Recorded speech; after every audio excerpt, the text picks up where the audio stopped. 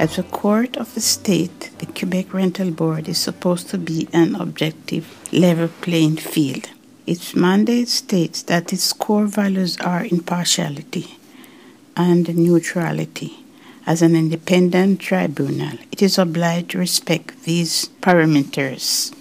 In fact, the Rental Board is not a level playing field. The Rental Board discriminates against tenants. This systematic discrimination has a serious impact on tenants like Josephina, who waited for many months for her hearing, forced to live in terrible conditions while she waited.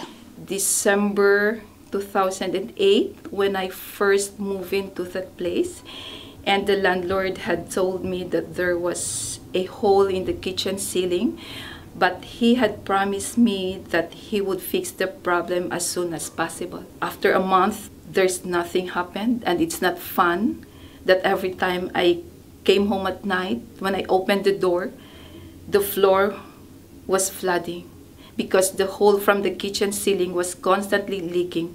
Water was constantly leaking that I don't know if the water is clean or not, because on top of my ceiling, it was the toilet on the second floor because I was living in the basement. And then finally, after 8 months, my friend told me to take him to the rental board.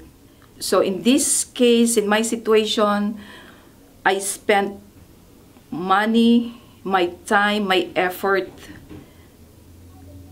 because of this horrible that was happening in my place. And then, since I opened the file 2009, I received the hearing date after 2 years and 5 months. Josephine's case, unfortunately, is not unique. This is because the rental board gave different priority to different categories of cases. Rent non-payment cases, or effectively eviction cases, are only submitted by landlords and are systematically prioritized by the rental board. The average waiting time for this sort of file is 1.4 months. On the other hand, cases that are brought by tenants for things like vermin, mould, repairs, etc. are all placed in what we call the general civil case category. The average waiting time for this category is 20.7 months.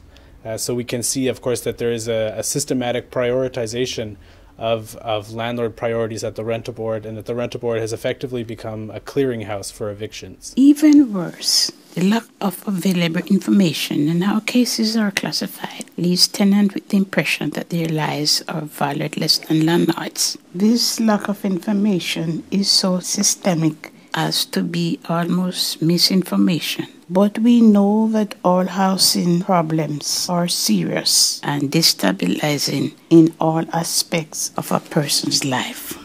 So it's not easy for us tenants to take the landlord to the rental board because it takes years before they will give their decision.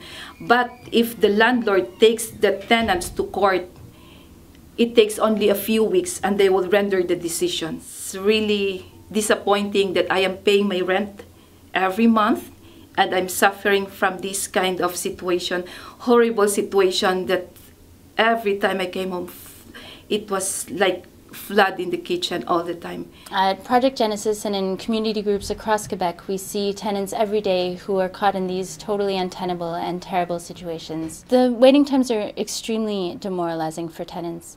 After having worked up the courage to take their dossier to the rental board to face their landlord, after having found the $70+ that it costs to open a file, they are left in legal limbo, waiting without knowing how long the waiting time will be before their hearing is scheduled. The ombudsman, Madame Ramonde St. John, finds the situation worrisome. Although it is not in the ombudsman's mandate to comment on the decision of a rental board judge, she remains troubled by the rental board's ability to render justice within a reasonable delay. To boot, the waiting times have gotten worse over the years, but for only tenants. The discrepancy between waiting times for landlord with rent, non-payment cases, and tenants with general civil cases has intensified over the years. Now the waiting time for tenants are at their absolute worst. Housing rights organizations have been fighting these long wait times for many years with very clear demands. We ask that all cases be heard on a first-come, first-served basis within 3 months. We also ask that for cases that impact health and security, for urgent cases, the hearings take place within 72 hours. So far, the Quebec government has refused to make these structural changes necessary. But if you join your voice to ours, the rights of tenants will become impossible to ignore. Justice delayed! Justice denied! Waiting, waiting, always waiting, while the